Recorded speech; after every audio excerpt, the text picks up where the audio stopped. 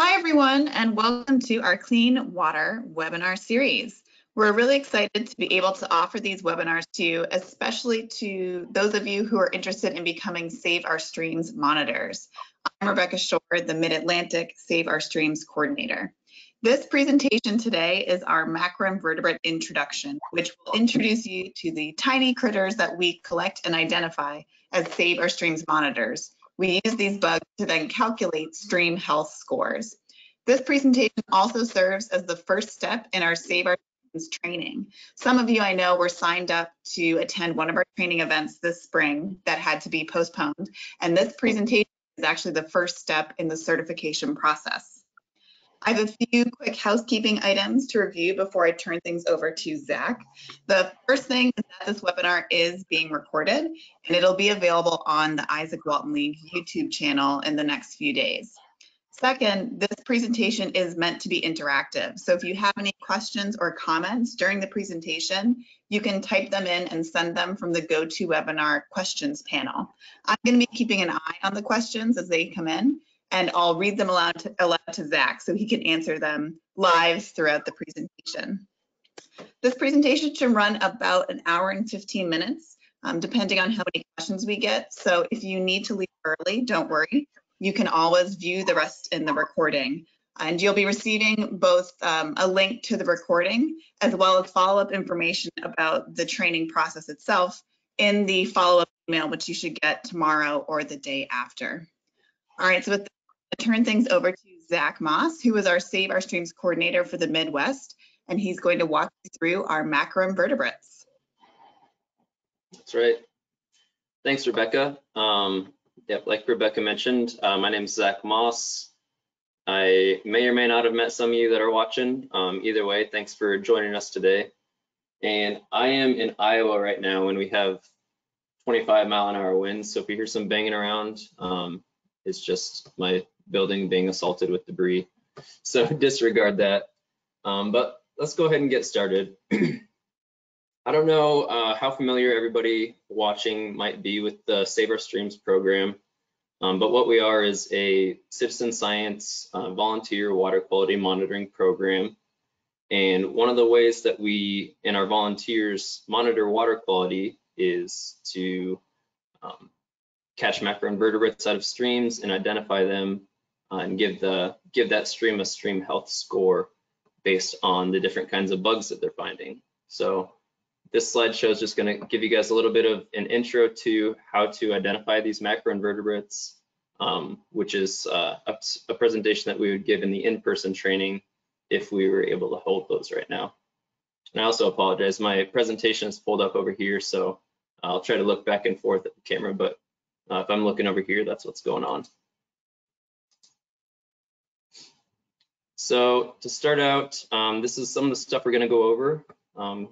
First, going to just introduce what is a benthic macroinvertebrate, if you're not familiar with that term. Give you some tools and tips to help you be able to identify these bugs. And then we're going to go through our whole list of macroinvertebrates that we use in our protocol and help you learn how to identify each specific one. And then we'll follow up at the end with some of the lookalikes and mistaken identities. You'll notice as I go through that some of them look pretty similar to each other, and if you haven't monitored before or haven't seen these bugs very often, then it's pretty easy to get them mixed up. And then lastly, we'll just conclude with what can you do at home if you're interested in following through and trying to get certified. How do we do that? So I'll cover that stuff at the end. So to start out, what is a benthic macroinvertebrate? So you break it down into the different parts of the term. Aquatic, they live in water. They are large enough that you can see with your eye. Oftentimes we use like little hand lenses, but you don't need a microscope or anything crazy like that. And invertebrate means they have no backbone, and benthic means they live on the bottom. So you might be familiar with like water striders and whirligig beetles and some other bugs that live on the water, on the surface, or within the water column, but we're just looking specifically at things that you would find in the mud or under rocks on the bottom of the stream. And you guys are not in this alone. You don't have to rely just on your memories. Luckily, there a lot of different tools out there to help with the identification. We have resources on our website. You can get these, order this online. We've got some different keys that you can walk through step by step, as well as some apps that can help you with the identification in the field. And you don't have to be a bug expert to do this by any means. We just identify down to the class, order, or family. We don't go all the way down to the species, because I am not an entomologist, and I'm guessing most of you are not as well. And when we go through and do the process of the identification, then we have the bugs broken up into 3 different categories here. And this is just a clip of our data sheet. So some of the bugs will be sensitive to pollution, meaning if the water is polluted, you probably won't find these. Some of them will be less sensitive to pollution, and some will be pretty tolerant. So you could have some pretty nasty water and still find these bugs, but you could also have really good water and still find these. So really, you should be alarmed if you're not finding the good bugs, or if you're not finding a lot of different kinds of bugs. Save Our Streams looks for diversity in our bug populations. We also have options to use your phone to help out. A lot of people carry their phones in their pockets all the time. So we partnered with the Audubon Naturalist Society on this Creek Critters app, and you can download that. It just walks you through step by step the whole collection process, as well as the identification. And then you can even post some of your results on their map afterwards. And so this would be something you can do without any training. You can go out with kids or your family, and it wouldn't necessarily be Save Our Streams certified, but it's just another way to get some practice with bugs. And then Aquabugs was made by the Isaac Walton League, and that's specifically for Save Our Streams, and will help identify these bugs, these bugs that I talk about today. Rebecca, do we have any questions at this point? No questions so far. Cool. I'll be trying to pause throughout the presentation after different sections, and so ask your questions during it, and I'll try to address those when they come up. So to start identifying, you have to first know the different parts of bugs. We have a head, thorax, and abdomen. We're probably all pretty familiar with what a head is, but thorax is just the middle part, and then abdomen would be the bottom part, or the butt, if you want to call it that. And a lot of our bugs will have, or some of our bugs might have gills, and they just look like little feathery body parts. You can see them here on the side of this mayfly. And those help to collect oxygen out of the water. Some of the bugs might have tail filaments and wing pads. And then we also have these little things called prolegs, which aren't necessarily true legs, but they are sort of a little appendage that can help identify. So just keep in mind some of these different terms, because I'll be referring back to a lot of them. So with that, I'm going to hop into our first category of bugs, pollution sensitive. And our first one will be the stonefly. Stonefly has 3 pairs of legs and no gills on its abdomen. You notice on the abdomen here, it doesn't have those little feathery attachments on its abdomen. So a stonefly will be smooth, and they usually will have 2 tails, but we caution against going just off the tails for identification, because sometimes when you're a bug in the water, you might get bitten, or you might get pinched between some rocks or something, and they might lose those tails for one reason or another. So we try to use multiple different ways to identify bugs to confirm their identity. And these guys, you can't see it in this picture. You can see it in this one. They will also have a lot of times hairy little armpits. And so while they don't have the hair, the gills along the abdomen, they oftentimes have these hairy armpits. And so a lot of the bugs, I also failed to mention, a lot of the bugs we're looking at are in their larva stages. So they live in the water as babies, essentially, and then they mature and climb out on land as adults. And so this would be what an adult stonefly looks like. And sometimes you can see these guys doing push-ups in the water, trying to get the the little armpit hairs, which are actually gills to get more oxygen. They're just moving around trying to get more water through those gills. Our next one would be a caddisfly. And we have two different types of caddisflies. So just pay attention to this one for now, but later I'll be talking about net spinning caddisflies. So these guys are pollution sensitive. They again also have 3 pairs of legs, but you can tell they look a little bit different. They don't have the wing flaps, and their head is shaped differently than the stonefly. Sometimes they'll have cases. If you've seen these before, they have they'll take stuff from the environment, rocks and twigs and stuff, and make a case that they can crawl around in. And they also don't have the antenna sticking off. Sometimes they can have gills on the bottom side, but sometimes they'll also be smooth. So, but one thing to really take note of is they have this hard looking head, but the rest of their body will be soft. And here's what some of those cases might look like. This guy looks like they used vegetation, and this one used rocks. And so they live in those, and then they use their legs to pull themselves around while the case protects their abdomen. And here's another look at what that might look like connected to a rock in a stream. And there's just a bunch of fun facts. I'm probably gonna skip over some of these slides to keep it moving, but keeping with the pollution sensitive trend is a water penny. These guys are pretty unique. They don't look like most other bugs. They're kind of beetle-like, but they're very easy to identify by their sort of circular shape here. And it's hard to tell, but on their bottom side, they do actually have legs. But a lot of times you'll just see their top side like this, stuck to a rock. And so it'll look, if you have them on a rock or if you have it on a table, it'll just be kind of a little raised bump. They're really small. Oh, my bad. They're really small. They can be up to 1/2 inch.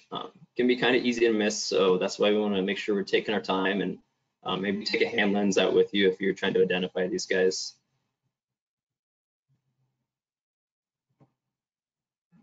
And a riffle beetle. This one is interesting because it has both the larva and the adult stage are considered benthic macroinvertebrates that we look for and count in our Save Our Streams protocol. So there are several other kinds of beetles or beetle-like bugs that might live in the water, but a lot of those are up on the surface or within the water column. These adult riffle beetles stay on the bottom and crawl along rocks in the bottom of the stream. And as their name would imply, they're often found in riffles, which are well oxygenated and really rocky and pretty shallow. And you can see these are some pretty good pictures of the larva. You can see they're dark brown and they look kind of, I always say, I think they look kind of crunchy. They have these hard plates on their whole body. So here's just a little drawing to help point out some of the different features. These guys, again, will have 3 legs. And if you remember the caddisfly that was two slides ago, they had the hard head and soft body. Riffle beetles will have a hard body and they're kind of striped because it looks like a raccoon tail almost. But they've just got a really characteristic comma shape, as you can see here, and these little hairs at the bottom of their abdomen. And the beetles are kind of what you think of when you think of a beetle, but change your perspective, because a lot of times, I don't know if you're familiar with, like, June beetles are real big. If you look here, these guys are really small. So they'll look just like the head of a pin, maybe, crawling around after you take them out of the water. But they're really dark, have the 6 legs, obviously, and the hard body.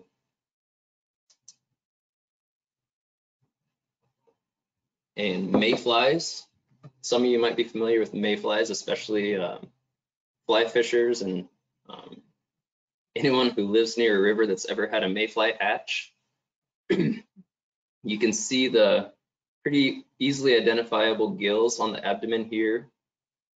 It's a little bit harder to see in this picture because it's up against this sand-colored rock, but this guy also has gills along the abdomen. And oftentimes, if you remember, the stonefly had 2 tails. Oftentimes mayflies will have 3, and sometimes they will have 2. So that's just another reason we don't like to rely just on the tails to identify. And then, you know, they can lose some of those tails if they get in an accident or something, or get in a fight. But these guys have these, I think they have some pretty powerful looking arms. They sit kind of close to the ground, and they wait for their food to walk by, or I guess float by or swim by. These are just a few different variations of mayflies. So you can see, like, this one here has 2 tails, but they've all got these gills along the abdomen. Sometimes they're a little bit harder to see, so that's why we really have to make sure we take our time and make sure we're identifying multiple different parts of their body. And you might be familiar, like I mentioned, with the adults. If you've ever witnessed a hatch, they come out in swarms, and it's pretty crazy to see, and they'll pile up in little piles of dead mayflies, because they hatch and they only live for 1 day, and so they fly around in huge quantities, and then they die and gather in huge quantities. So it's really pretty amazing. There's a little bit of humor because, like I mentioned, they hatch and fly around for only 1 day. So this guy's watching day of our lives.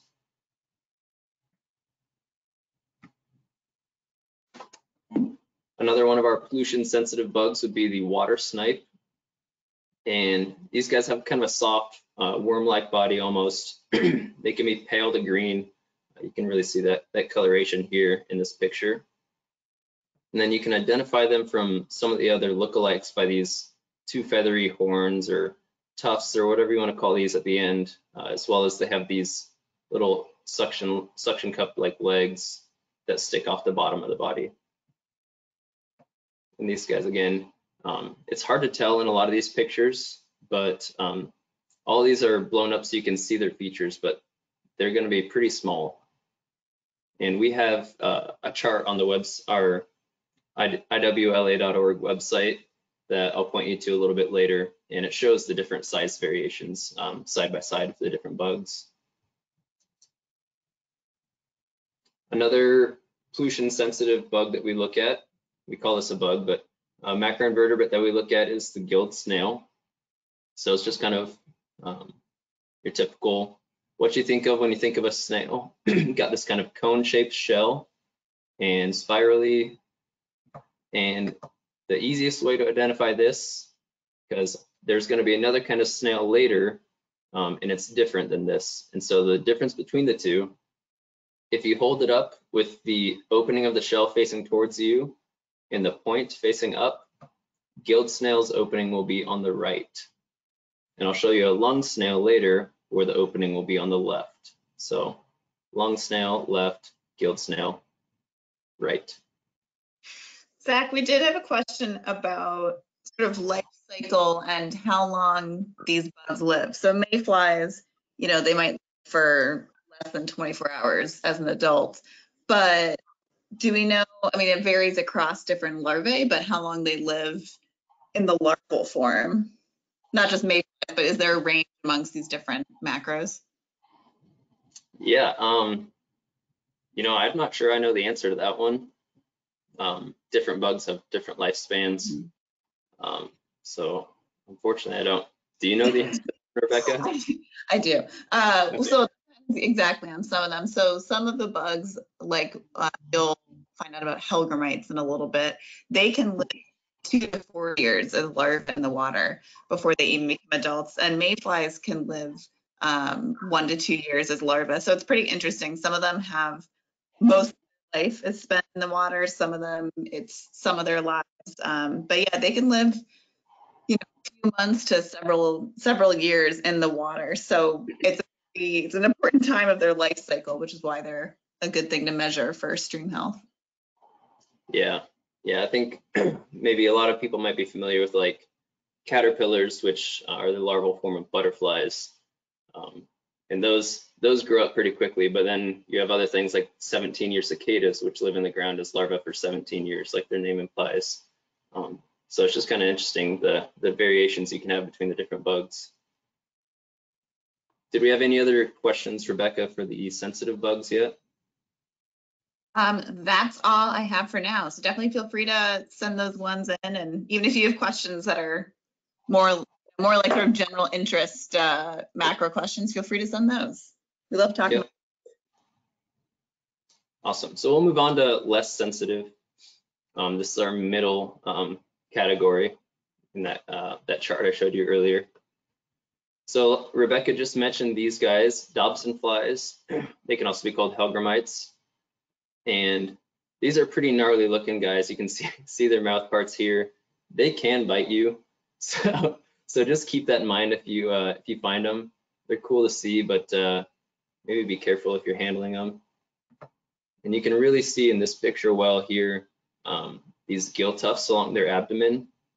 They have these long appendages, which actually aren't gills, but underneath or right next to them, they'll also have these gill tufts. So here's a nice drawing of a Dobson fly, and they'll have 3 pairs of legs. The rest of these are just appendages. They're not actually legs, and pretty easily identifiable by these big jaws. Like the presentation says, be careful. And they'll have 8 of those appendages with the little cotton-like armpit hairs underneath, which help them get oxygen out of their water. And something that's pretty different from some of the other ones we've looked at so far is these guys can get pretty big. You know, they can be really tiny like this, but they can get pretty big too. And so the bigger they get, the more they hurt when they bite. And here's what this guy looks like as an adult. You can see those big jaw parts. And we have 2 Dobson fly lookalikes. The first one that we'll talk about is a fish fly. Like I mentioned, it looks really similar. It's got, yep. Sorry. So we had a few questions come in just real quick. I apologize. No worries. As I expected that they would. So we actually have one from a little bit back about caddisflies. Apologies for missing that earlier. So with caddisflies, we had Jim asking, do they use any materials to make their cases, or do certain species use certain materials? I think, no, I can't say this for a fact, but I think that they just use what's in their habitat that they're in at the moment. Yeah, there are some, you can distinguish the species, well, maybe not species level, but at least genus level based on the shape of the case themselves. So some make like a spiral shape, some make, you know, just a straight tube. And yeah, it can depend on both what's available, but some of them do seem to prefer, like, they'll use bark instead of rocks.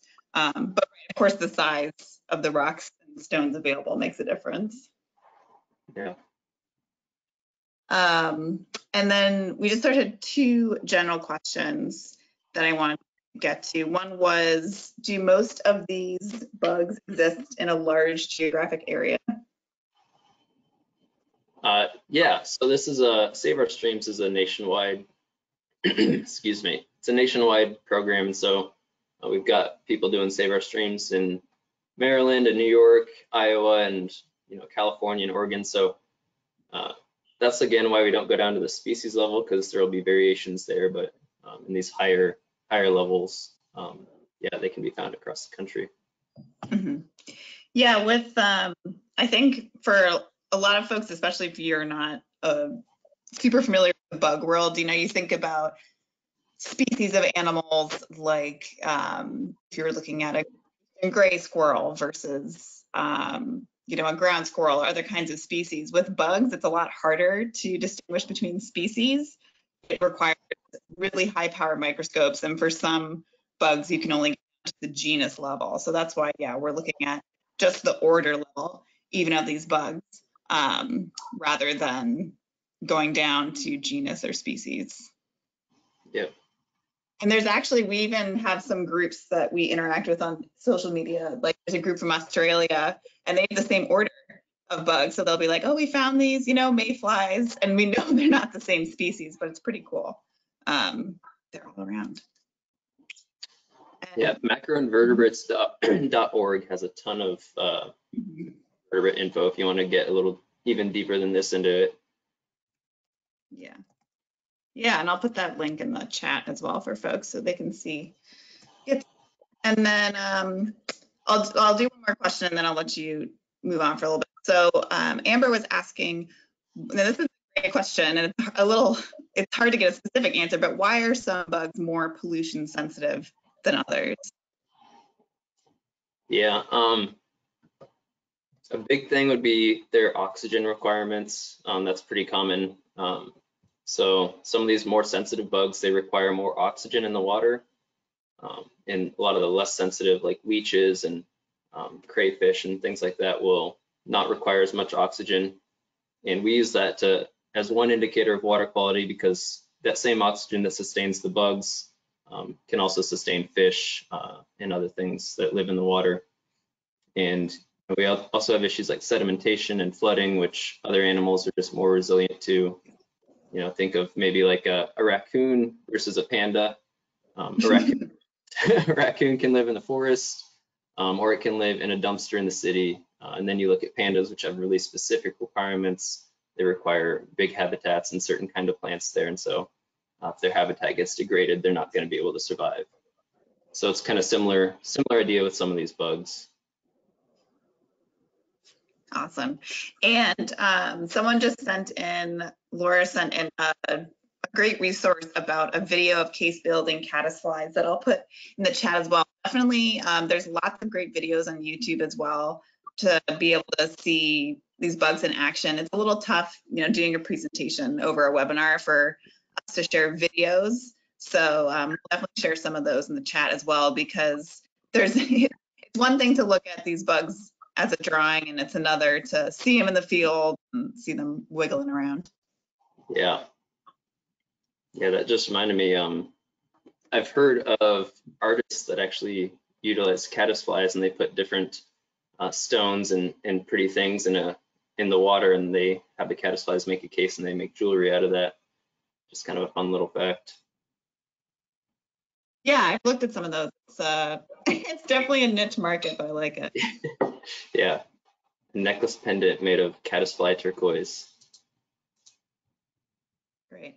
And Richard did ask while you just navigate back to your slide, he asked about the sizes of specimens varying over seasonal development. And there are definitely, so as bugs grow over time as larvae, they will increase in size for the most part. So that's how a lot of people can distinguish, like fourth year hellgrammite, they'll call it, versus a first year hellgrammite is purely size. And then also because these are invertebrates, they molt as they grow. So sometimes there's also some changes, some more subtle changes in their body structures. They get bigger, but for the most part, these are sort of things. This is the way they'll look as larval forms, though they will get bigger over time for sure.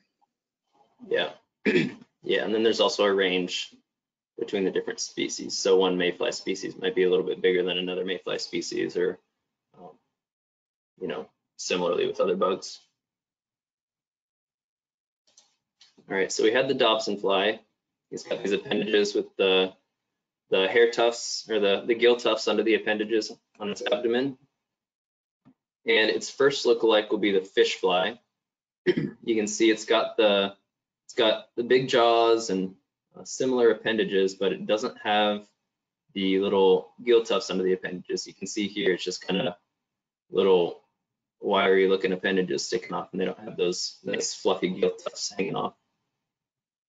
And they'll have 8 pairs of appendages, and you can also see they have these short little fleshy tails on the end of their abdomen, which can help set them apart as well. But they'll be similar size to the Dobson fly, so make sure you just really look for those gill tufts and look for presence or absence of those tails also. And then our third lookalike with these guys is an alder fly. They've also got a pretty big jaw here, and they only have 7 pairs of appendages, whereas the other had 8. And they also don't have gill tufts. So 7 pairs of appendages, no gill tufts, but they've got this nice fluffy tail which has gills on it as well. So that's much different than the other two. You can see just looking at the tails at the bottom of the abdomen, that this guy is not fluffy and this guy's really fluffy, and it's also got a pretty tapered abdomen, and they're going to be considerably smaller than the other ones. Although there are Dobson flies and fish flies that could be 1.5 inches as well.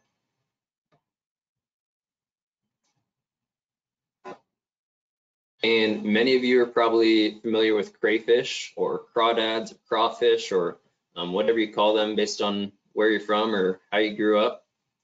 And they just look like little lobsters. They're really easily identifiable. There's not much else that you're going to find in the freshwater streams that looks like them. And they can be, you know, as babies, they can be really small, or they can get to be the size of your hand as well. So pretty big variation on size with these guys, but nothing else really has those big claws on their front hands.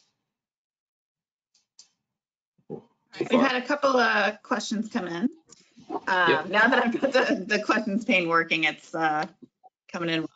So, so Heather had a sort of general question about larvae, which is, are their diets the same at different stages of their lives? And for the most part, so these bugs are sort of set in their behaviors. So some of them are scavengers. I think there's scrapers. I'm trying to remember all the words. Predators. Predators. Yep. So they basically stick with their diet, and the way it changes for the most part is just the size of what they eat. As they get bigger, they can eat bigger things. Yeah, some of the larvae will be predatory, and they'll actually go out and seek out other bugs and eat them.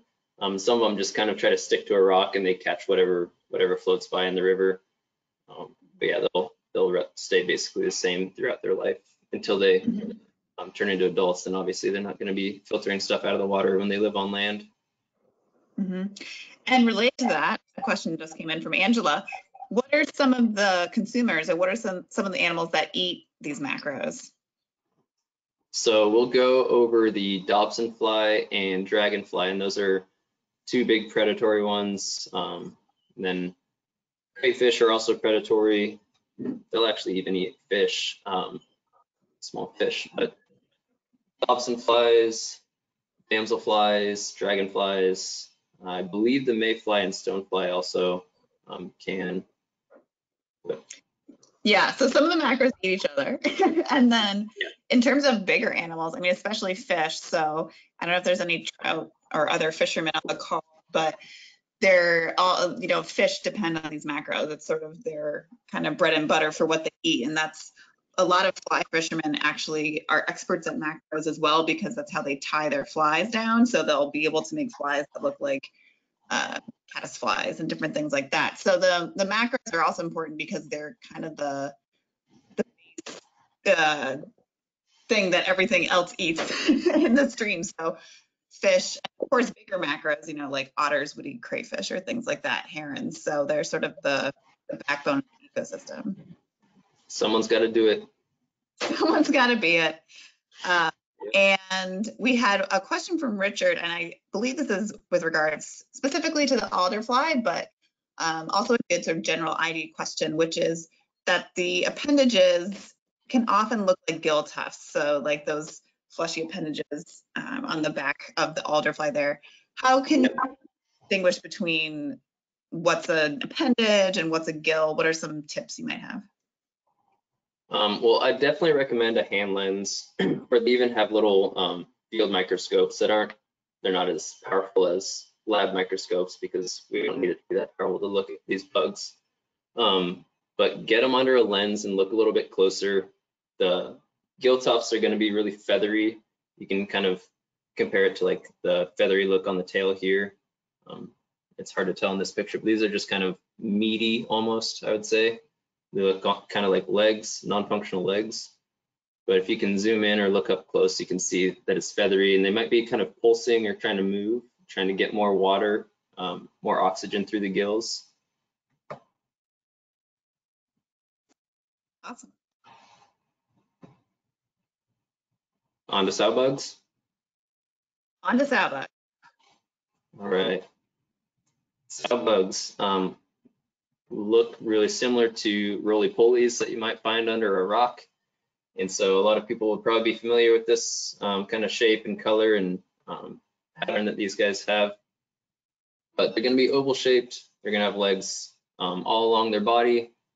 As you can see in the diagram and the pictures, they're going to be dark brown or gray and usually under an inch. So these guys are they're relatively pretty much the only ones that look like this. It'll be hard to get them confused. There will be another one a little bit later on that might look similar, but I'll help you tell them apart.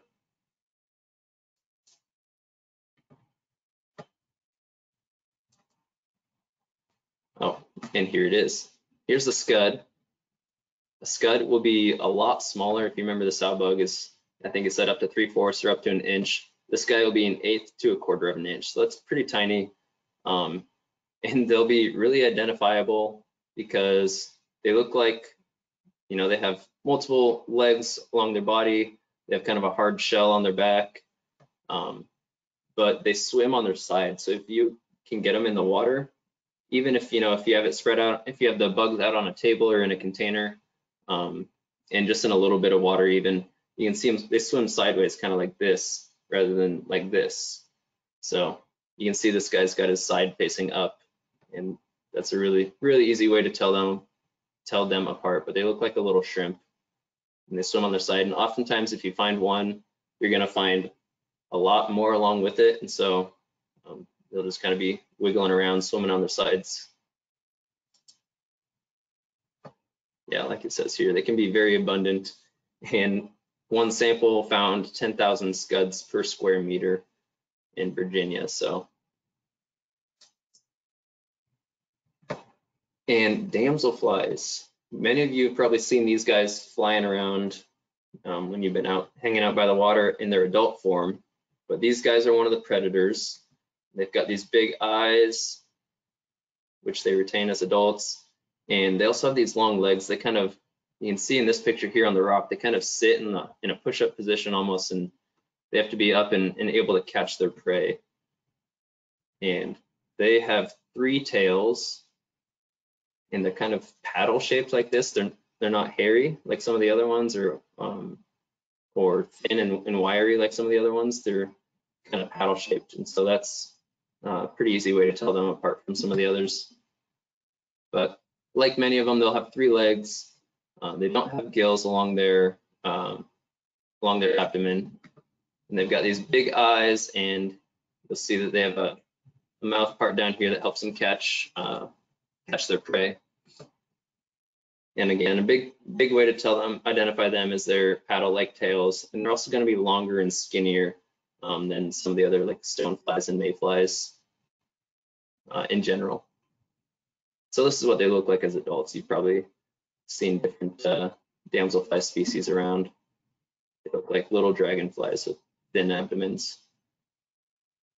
We had a question come in about damselfly larvae, which was how long do they remain as larvae? And the answer is it depends, but it ranges between the different species. So some of them only a few months.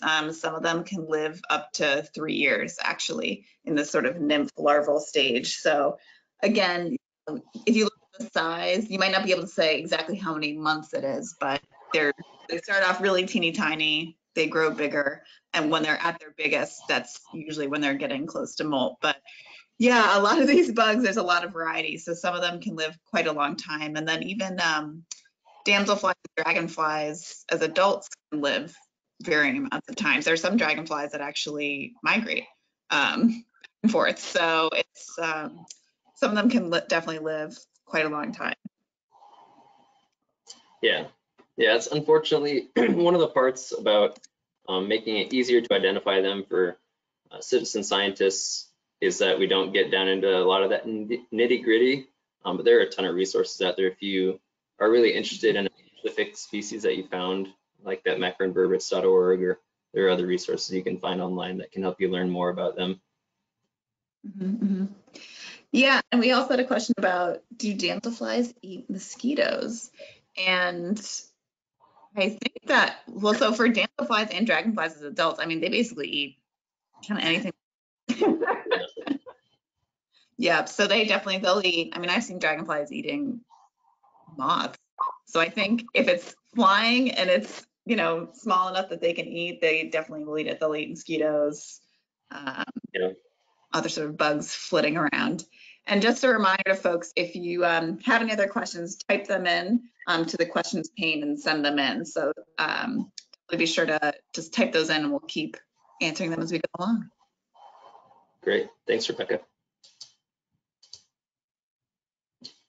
So another one of our wormy looking guys is the crane fly.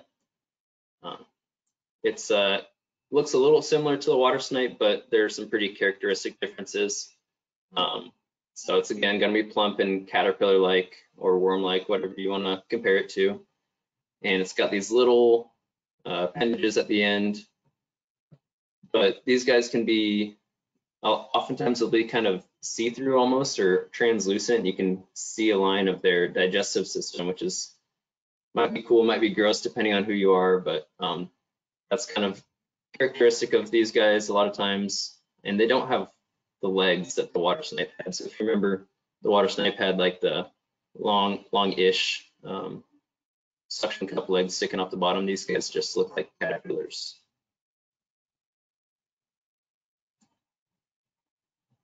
And here's what they look like as adults. Kind of crazy that this chunky little crane fly larva turns into this skinny adult, but they look like big mosquitoes. They are not big mosquitoes, so you don't need to kill them if you see them. They actually eat mosquitoes.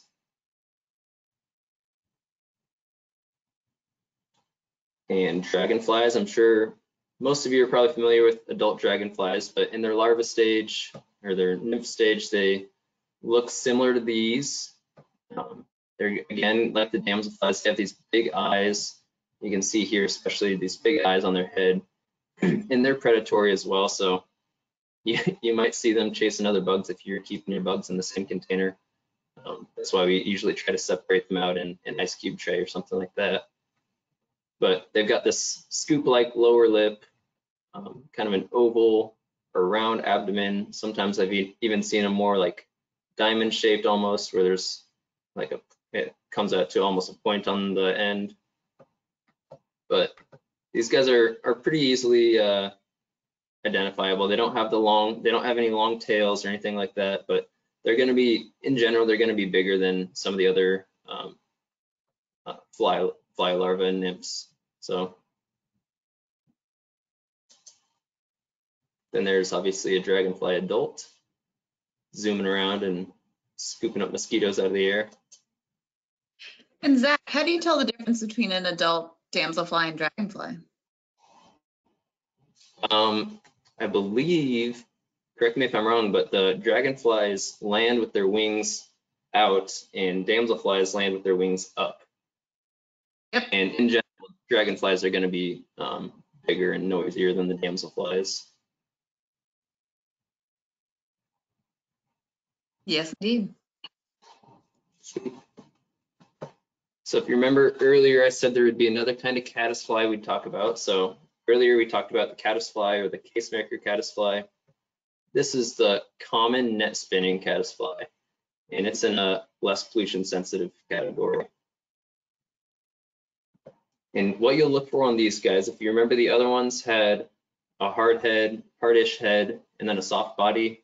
These guys will have a hard head and just 3 hard plates on the abdomen. So kind of corresponding with each of the legs, there will just be 3 hard plates, and then the rest of the body will be soft. And I'll go over, like I mentioned, I'll go over the lookalikes again at the end side by side so we can talk about some of those things. But oftentimes they'll have these gill tufts on the underside of them. They'll be kind of comma shaped, but they'll probably be wiggling around. If you get them out in person and have them in the water, they're going to be moving around. So they're obviously not going to just stay curled up like this. They don't have antenna. They have, like I mentioned, 3 legs, and they're going to have these little extensions at the end of their abdomen that also help set them apart.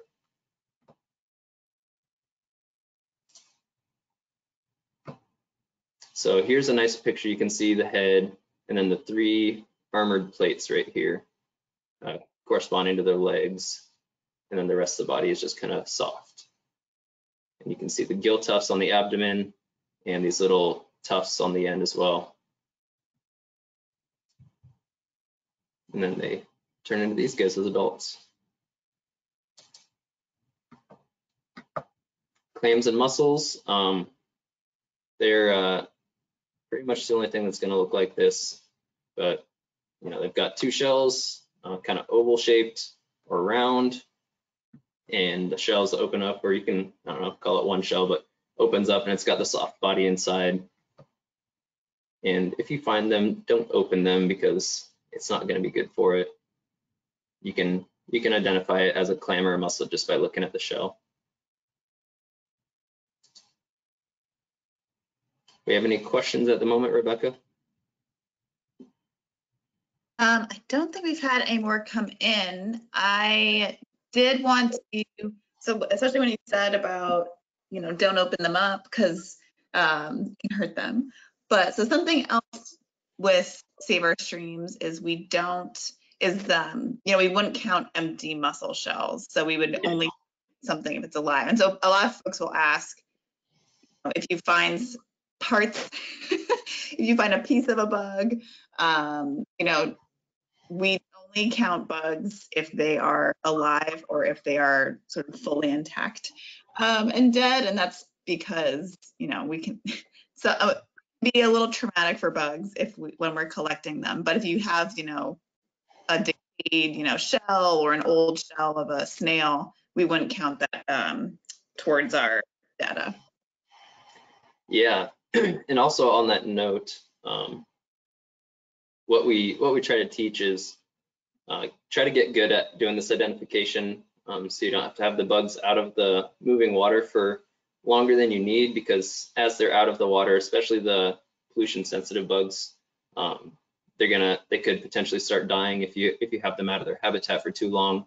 So you can try to get them back in the water as quickly as possible after IDing them.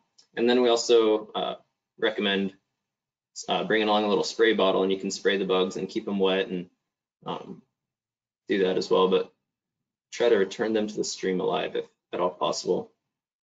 In different states, some have your state might require a permit. I know Maryland requires you to have a permit, but it differs by state. So maybe check with your DNR or Environmental Protection Commission or whatever that agency is in your state to see if you do indeed need a permit to be collecting these bugs in the first place. Yeah, we had someone from Pennsylvania write in a note about permitting, and that's something too. So especially if you're moving in towards being certified and you're doing the Save Our Streams protocol, that protocol requires collecting a large number of bugs, 100 bugs, or in some areas you collect 200. And collect them, we have them in a net, and then we sort them into these trays, these cute trays that have water in them. So they're on the net for a little bit. Hopefully we try to get them into water as quickly as possible so they're not, laying out for too long.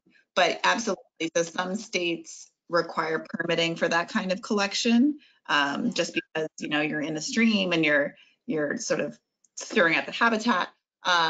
But for other things like our the Creek Critters app, which Zach mentioned, so this is a very small scale. It'd be going out and getting 1 or 2 bugs to look at them and put them back right away. That's not considered as a scientific collection on the level of Save Our Stream. So it's definitely something worth double checking with your state. You can also always email us. We have experience with different states and everyone has different rules. So like Zach mentioned, in Virginia or Maryland or Pennsylvania, the rules are different, even across regions. Yeah, definitely.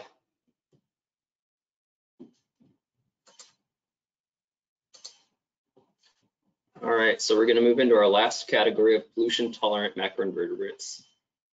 So I kind of mentioned this briefly at the beginning, but just as a disclaimer, again, just because you're finding these bugs doesn't necessarily mean that the water quality is bad, especially if you're finding some of the more tolerant the more sensitive bugs along with it.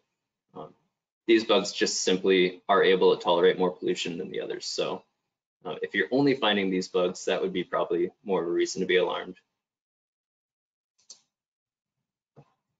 So here we've got an aquatic worm. These guys can, they can vary quite a bit depending on the species that you find, but they're going to be just, you know, kind of what you think of with a worm. They're going to be ribbon-like, long and skinny, no legs. They're not earthworms, so we won't count earthworms because they're not considered aquatic. But yeah, these guys are pretty standalone when you're trying to identify them. They can also be kind of hard to see as well if you've got a net out. So that's again when it can be kind of handy to have that spray bottle. You spray the surface, the table, or the net that you have them on. You can see them start to wiggle around. And we also have midge fly larvae. And so these guys again are kind of a little bit caterpillar or worm-like. They're not going to be long and ribbon-like like the aquatic worms will be, but they've got a head here and they have these prolegs. So if you remember, these aren't technically, they're not technically real true legs, but they're just appendages at the front and the back that you can help identify a midge fly using. And they also have these little tufts on their butt sometimes. And they can also be reddish in color, and they're not always red, but if you do see the red, that can help you identify them. But the reason some of them are red is because they have qualities. They have hemoglobin in their body that helps them survive in low oxygen environments. So where other bugs wouldn't be able to survive due to lack of oxygen or low oxygen, midge flies can survive. Oh, jump the gun.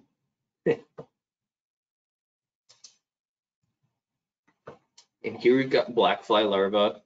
They grow up into just a fly, obviously, I guess, by their name. But they're identifiable by their bowling pin shape is what we call it. They've got this big round bottom of their abdomen, and then it gets skinnier up at the top, kind of like a bowling pin. You think of gets big and then it gets skinny at the head. And so that's the same with the black flies. They'll have a dark head and dark body sometimes as well, and so they don't have any legs or gill tufts sticking off their body, just kind of wormy and bowling pin shaped.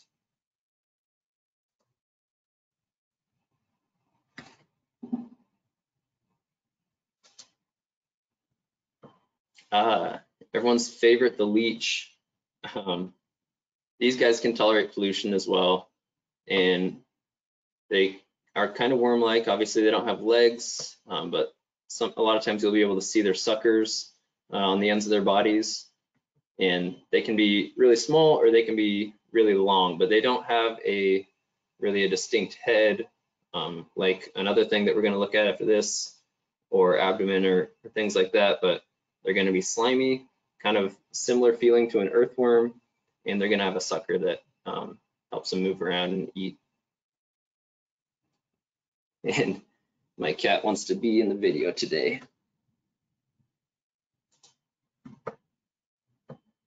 So yeah, you can read here, they don't all suck blood. And so obviously you want to be careful with any of the bugs that you're handling, but you don't necessarily need to be too frightened just because you find a leech doesn't mean it's gonna drain your blood out of your body. You can just pull it off if it does. So here's something that looks kind of similar to a leech. An easy way to tell them apart is the planaria or the flatworms, whatever you want to call it. I just refer to them as flatworms. These guys are going to be really tiny. So you see up to 1/4 of an inch. They don't really get any bigger than that. They're just going to be really small and they're like light gray. And you might be able to see with the naked eye or for sure under a hand lens, but they have these little eye spots and their head is kind of arrowhead shaped. And they also don't have suction cups like the leeches.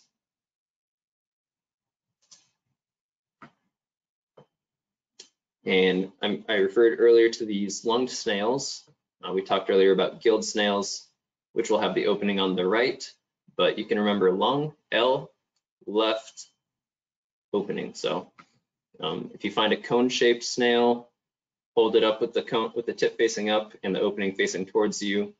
And if it's on the left, that will be a lung snail. And then if they're these spiral shaped snails, those are always going to be lung snails. So we don't have gilled snails that are shaped like this, but the one that can get kind of confusing is these, but they're pretty easy to tell apart if you face the opening towards you. We did have a question come in about the snails and the sort of lung, quote, lunged versus gilled. So lung snails don't have lungs that, you know, we might think of, of our lungs, but they basically have the ability to, they go up onto land or onto the surface. They can breathe through this specialized organ and then go back down into the water. And that's one of the main reasons why they're so tolerant of pollution. So if you think of the gilled snails have to, you know, breathe and get their oxygen all the time in the water. So when they, if the quality is really bad, then, you know, that will affect them and they're very sensitive to pollution versus the lung snails can sort of escape, grab some oxygen from the air and then keep trucking around. Yeah. Yeah, so you'll often find these in like, or I've found them often in like stagnant ponds, which are pretty weedy and low oxygen, but they love it. All right, moving on to our lookalikes or mistaken identities. So if you just look at these pictures and you're not familiar with them, you might get these damselfly, mayfly, and stonefly mixed up. But again, I'll just go kind of clockwise here and look at some of the ways to tell them apart. So if you pick up a stonefly, it's going to have a smooth abdomen. It doesn't have the gill tufts, the little feathery gill tufts along the abdomen. They'll often have little armpit hairs under their legs. And these guys will have two tails. But again, make sure you have other features to help identify besides just the tails. And they have these long antennae sticking off their head as well. So then moving down to the mayfly, you can see gill tufts all along the abdomen. Often they'll have three tails, though sometimes they can just have two, but they don't have the armpit hairs. They have the gills along the abdomen. And they lack they don't have the long antenna like the stonefly do. And then over to the damselfly, generally they're going to be longer and skinnier than the other two. They have these big eyes, which kind of sit off on the side of their head. And then they also have these three paddle-shaped or oar-shaped tails. And this isn't a great picture to be able to see the tails, but if you remember from, I'll just go back real quick. So on the damselfly tails, they're going to be paddle-shaped like this and not wiry or hairy.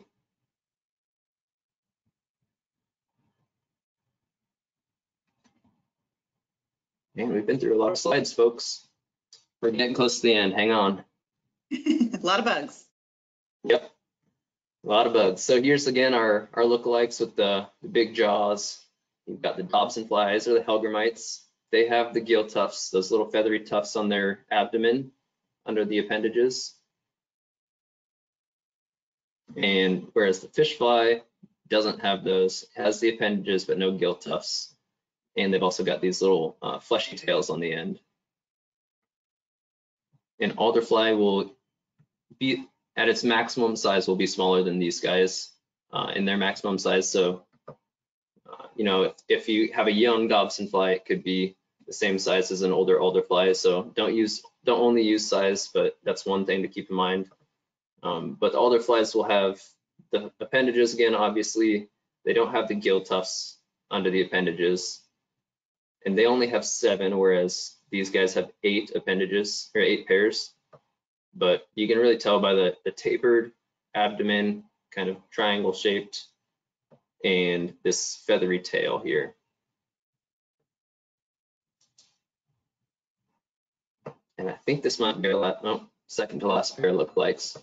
But these are the wormy lookalikes. So I'm just going to again go clockwise here. We have the midges, which we just recently talked about, the ones that can sometimes be reddish, and they don't have true legs coming off the body. They have these little pro legs. They don't have any gill tufts or anything along their abdomen, and so just look for those two little nubs at the end and no legs. Then moving over to the common net spinning caddisfly, you're gonna wanna look for these 3 armored plates, which are really distinctive. And just, if you remember nothing else about the common net spinning caddisflies, just remember these 3 plates. But they also have these gill tufts on their abdomen and at the bottom of their abdomen as well. And then over to caddisflies, which are sensitive to pollution, or they can also be case maker caddisflies, if you want to call them that. They have soft, fleshy bodies, and they don't have those hard plates like the net spinners. And so look above the legs, and if they're soft, it's going to be just a caddisfly. And if they've got the plates, it'll be a net spinner. And then lastly, the riffle beetle. This is the one that I always say it looks crunchy, like I can just imagine if you squished it, it would make a gross sound. But kind of striped like a raccoon almost, a raccoon tail, and they've got this little tuft at the bottom as well. So soft body all around, no legs, 3 armored plates, no armored plates, and then full armored body basically. And then we've been over the snails, lung snails open to the left and gilled snails open to the right. So, all right, we're almost done, folks. What can you do at home, or if you want to go on to become a Save Our Streams certified monitor, or if you just want to get some practice and to work on your ID skills? I mentioned the Creek Critters app earlier. Actually, Becca, have we had any questions come in since I was? We just had one come in, so perfect timing. All right. So Justin and Liam asked, can case maker caddisfly larvae be found without their cases? Yeah, they can. They can be found with or without cases, and so it'll be easy to tell if they have the case on their back. But if they don't have the case, then you'll just look for this soft body with no armored plates. Yeah. So they can, the case makers, build their cases as, they're not like hermit crabs where they have to change and crawl from one to the other. But it could be while we're doing our sampling, and there is a lot of disturbance that we do in the stream, so they might get knocked out. An important thing, like we talked about earlier, about what counts as a bug. If you find an empty case, that won't count as a case maker. But yeah, definitely, this is one of those things where once you see them, it's very striking, the difference. And those net spinners have very prominent, usually fluffy gills. Once you see one, it'll be in there. And in the chat box, I've been putting in a few links in addition to our resources that Zach's going to go through in a second. That includes some great images online. macroinvertebrates.org.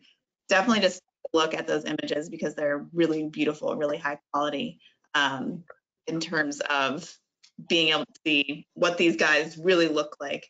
And nothing replaces going out in the field. So hopefully you can use some of these resources Zach's going to discuss to get some practice.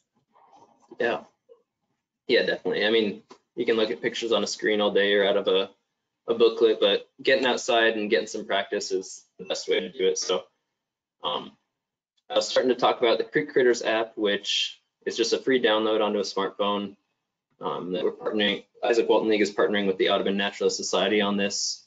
And what it'll do is it'll walk you through, basically it's a less involved version of Save Our Streams macroinvertebrate sampling. And so you'll just need a net and a container to put your bugs in, or if you even want to just practice with a bucket of water and picking up a rock and rinsing it around in the bucket to see what comes off. You can even do it as simply as that. So you can download Creek Critters and it'll walk you through step by step how to do that. You can also visit iwla.org/water, and that's the Isaac Walton League website. And on the left, there will be a tab for resources for monitors. And if you open that, there are some helpful videos. There are instruction sheets. There are some identification keys. So I mentioned earlier, we had one. If you go to this page, there's an identification key that has all the different bugs laid out on the same page, and you can see the relative size differences. So I mentioned, you know, like riffle beetles are super tiny, but you couldn't tell by that picture. So if you see a riffle beetle next to a crayfish, then that kind of gives you some perspective on their sizes. You can also just go out and informally just practice your observation skills. So if you're out for a walk or you're playing in the creek with your kids or something, just turn over some rocks or pick up a log out of the water and see what's squirming around on there. You'll be pretty amazed to see what's going on in the water beneath the surface when it looks like there's not, you know, a ton of life, as far as maybe you don't see big walleye and herons and things like that living in the stream, but you start looking a little bit closer, there's a lot of life under the water. We also have a lot of helpful and informational videos on our Isaac Walton League YouTube page. We also, Save Our Streams has an Instagram page and a Facebook page, and we post macroinvertebrate highlights sometimes, monitoring updates and things like that. So you can follow us and try to just keep in touch with some of those things. It's kind of an informal way to follow along. And then lastly, there will be a follow-up email after this webinar. So if you've signed up, you'll get an email either tomorrow or maybe the next day. And in that email, look out for a link that you can fill out or click on and fill out to sign up for our online Save Our Stream certification. So we'll just need, you know, where you're from and maybe your email address and some basic info. And then we'll send you a link to take our online exam, which will just run through a lot of these same bugs that we just talked about, or all the bugs we just talked about, and just quiz you on your ability to identify them. And if you answer enough of them correctly, then you will be considered completed in your first step of Save Our Stream certification. And there will be a protocol exam as well, which we'll be putting out some videos for that on a later date. And then if you're trying to do this online portion, we'll also be doing, once everything calms down, we'll be doing some half-day field days to do the final step of the certification. So we're not going to be able to certify anybody without actually being out in the field and looking at bugs and going through their protocol together, but you can at least get the first half started, which is all the stuff that we're going to do online is what we would do in the morning inside a classroom. So this just allows you to skip through that and get to the fun part where we go outside and play in the water. Awesome. We did have a few questions about some of the macros come in. So one person just are generally commenting that he's found a lot of macroinvertebrates in vernal pools, and you know, macroinvertebrates can be found in all kinds of different habitats. So with Save Our Streams, what kind of habitat are we sampling, and sort of what kind of habitats do you use this protocol to get a score for? Yeah, that's a very relevant question. And sorry, I didn't mention that earlier, but Save Our Streams works with streams that are 3 feet deep or shallower. Basically, you can use your knee as an estimate. So if it's knee deep or shallower, then those are the kind of streams we'll sample. And we do just stick with streams. We don't do larger rivers or lakes or wetlands and things like that, just because the macroinvertebrate population will be different. And so our quality assurance plan is specified to small streams. So we can keep our scores that our different monitors get kind of as similar, or keep the procedures as similar as we can between the different places and different people. And we have 2 different kinds of protocol that we use. One is a muddy bottom stream and one's for a rocky bottom stream. So in the Mid-Atlantic, I'm much more familiar with rocky bottom streams. So there's two different kinds of streams you might see. There's ones you might be familiar with that have these riffles where water is bubbling over rocks, and there's, you know, rocky bottoms and boulders, gravel, things like that. And then there's other streams that are muddy bottom streams, and you sample those a little differently. So it depends on what kind of stream you're looking at, or what protocol you use. But yeah, we don't sample like in tidal streams that have salt water coming in, things like that. And that's just because the calculations that we use are specific for flowing water. there are macroinvertebrates that live in lakes, but because the water's still, that means there's going to be different kind of bugs living there. So you might sample a lake and get a really poor score, and that's just because, you know, stoneflies don't live in lakes or things Yeah. like that. Yeah. And oh, go ahead. I was going to say that we'll talk about the muddy bottom versus rocky bottom sampling in one of our follow-up videos later. That's another part of our training that we'll go through online. So don't worry too much about that at this point if you're interested in catching that later. Yeah, so in terms of what's sort of next steps and the different tests and whatnot. So typically when we run a training, and of course we're a little bit adapted right now, there's the macroinvertebrate introduction. We want to make sure you know your bug. Then we also do a water quality and protocol introduction, which walks through what are some water quality questions that we're trying to answer, what are different pollution sources, and then what is the protocol itself. So like Zach said, don't be worried that you don't know what the sampling entails, because that's going to be sort of the next part of our training. So we're going to have follow-up videos, and we're working on developing those right now, which will be those other introductions that you would get during the training. In terms of taking the test itself, which we had a couple folks ask about. So when you submit your form, you're basically going to fill out that form so we know where you are and make sure you have the resources you need, and take that online bug exam. The exam is totally open book.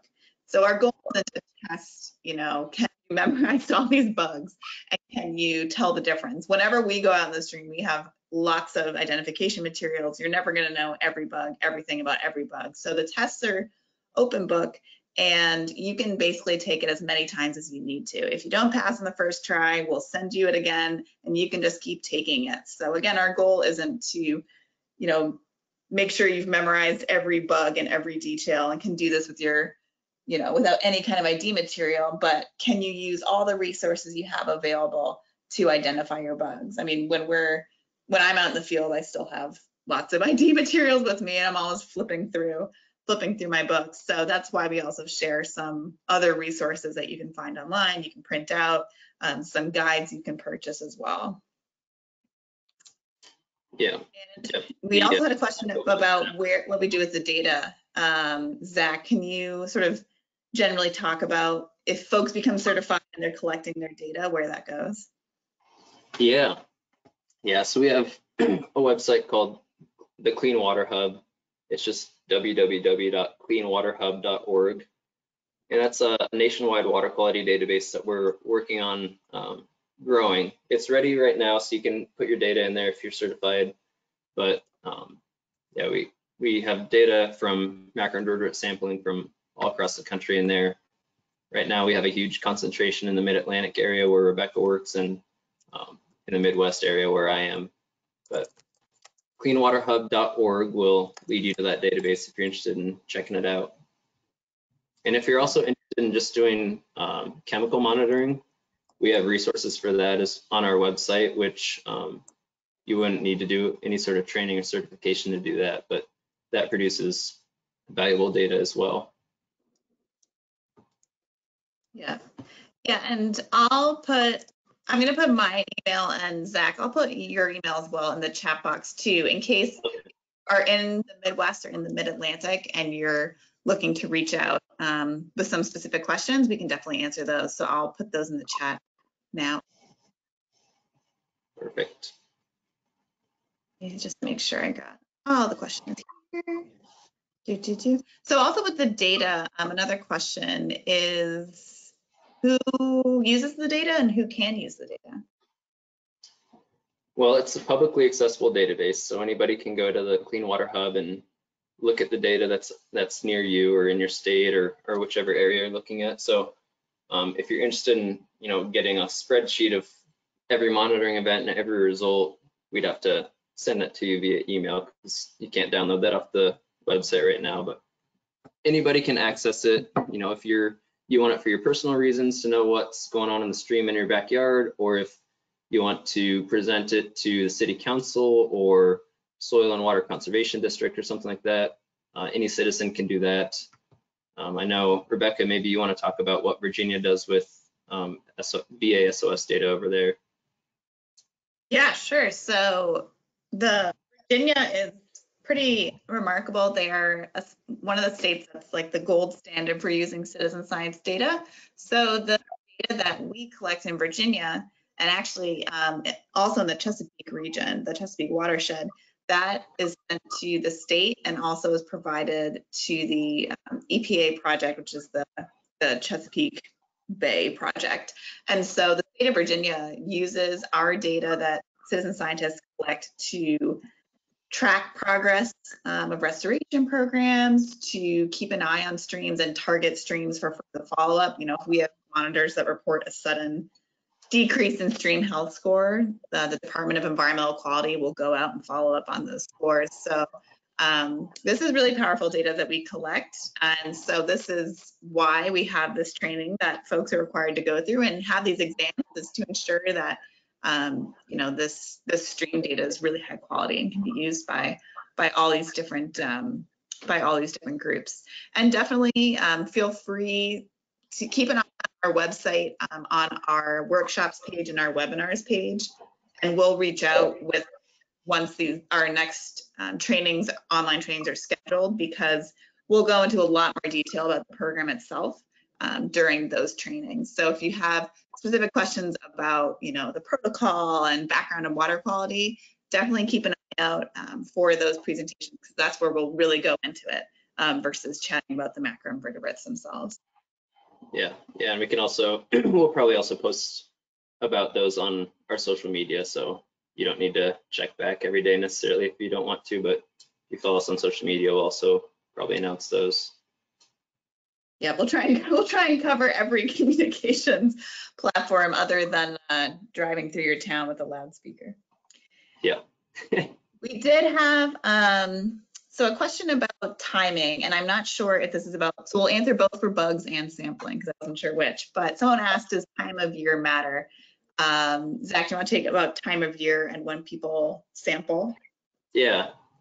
Yes, we recommend that you don't sample any more than twice a year, just because, you know, if you come in every month or 4 times a year, you're going to be disturbing the habitat and potentially negatively impacting the very bugs that we're trying to look at. And so we recommend twice a year, once in the spring and once in the fall. So, you know, March to May is usually our time that we look for in the spring. And then if you want to go September through end of October, maybe even early November in the fall. But in the summertime, the bugs are often under a little bit more stress when it's warmer and there's sometimes less water in the streams, and so we don't want to necessarily go in and cause them any more stress if we can help it.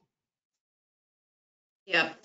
And in terms of the bugs themselves, yeah, some of them hatch at different times. Again, we can make certain general comments, but different species and different genera hatch at different times. But right, so typically in the winter time, their bugs are not going to be hatching. And we actually don't want to go out and sample right when they've hatched because they're teeny tiny. So in the summer, a lot of them are hatching like late spring or in the summer. So if you go out in the summer, the bugs might be extra tiny. They are still macroinvertebrates, but they can be very little. And so that's why we time the spring and fall, is to try and hit them when they're going to be bigger rather than just when they hatch. But all these bugs, you know, they hatch at different times, but for the most part, they're going to be hatching when it's warmer, of course. And, you know, the bugs themselves are only be laying eggs once they're able to be up and flying about. And I think we've got a few, 1 or 2 more questions here, and then we'll wrap up for now. Of course, email that Zach has right there goes to all of us. So if you have any further follow-up questions, we're happy to work with you. But Drew wanted to know if you know that macroinvertebrate or other water quality sampling is being done. Is it still valuable to collect this data if you know it's water quality sampling is being done in your area? Yeah, oftentimes, especially like state agencies, they have limited resources to be able to sample twice a year at the same stream site every year. So, you know, I don't know where this question's coming from geographically, but oftentimes there will be years in between sampling events during state surveys. And so that's just a value of citizen science, is that we can monitor more often in more locations when we utilize our citizen science methods to do that. But again, I would also try to contact your local agency or your state agency and see if anyone is monitoring whichever area that you're looking at trying to sample, or that's in question, because we don't want to be sampling twice in 1 year or affecting their results. And so try to coordinate with local and state agencies in that aspect, so you're not affecting their results, and vice versa. Yeah, and also, even if you know stream is being sampled, it doesn't mean that's being sampled multiple places along the stream. You know, they flow past all kinds of things. So I live quite close to a pretty urban stream called Sligo Creek, and there's a site or two where it's sampled, but of course it flows past houses and under highways and through parks. And so even a single waterway really ideally should be sampled all along its length, so you can really get an idea of what the water quality is like throughout the stream's life. Yeah, our guidelines say to if you're wanting to sample along the same stream, to have your sites be at least a 1/4 mile apart. So if this letter S here was a river or a stream that you're interested in sampling, Mm-hmm. and it had a tributary coming in right here, maybe you'd want to sample just below that tributary and see how that water quality coming in is affecting the stream. And then there's another river that adds onto it down here, maybe sample below that tributary. So there's definitely value to sampling the same water body in multiple places. For sure. That was that was great. That was an excellent visual description. And yeah, I was gonna say again, you know, keep an eye out for our next training presentations, because we'll absolutely, you know, discuss some of this stuff in more detail. And yeah, we're planning the next few weeks to be able to line those up. As you can imagine, it's been a pretty dramatic shift for us of going from scheduled in-person trainings to moving online. So we're glad to be able to reach out with all of you and hopefully be able to provide this information and then get folks certified eventually. Yeah. All right, well, that is all the questions I see from my end. Yeah, thank you everyone for sending those in. It's always a lot easier to have these presentations be a little more interactive, be a little more conversational for sure. So check that chat box for some of the resources I sent out, as well as check on our website for some more macroinvertebrate details.